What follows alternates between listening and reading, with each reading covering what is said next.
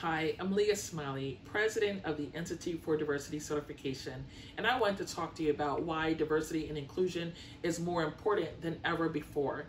We have to begin to operate in the new normal and thinking about how diversity and inclusion can be relevant to the next generation workplace and marketplace. This means that diversity and inclusion can no longer be associated with political correctness, EEO, affirmative action, and recruiting and training only, but we have to begin to think about how diversity and inclusion can be used to create new policies for the organization, especially as they are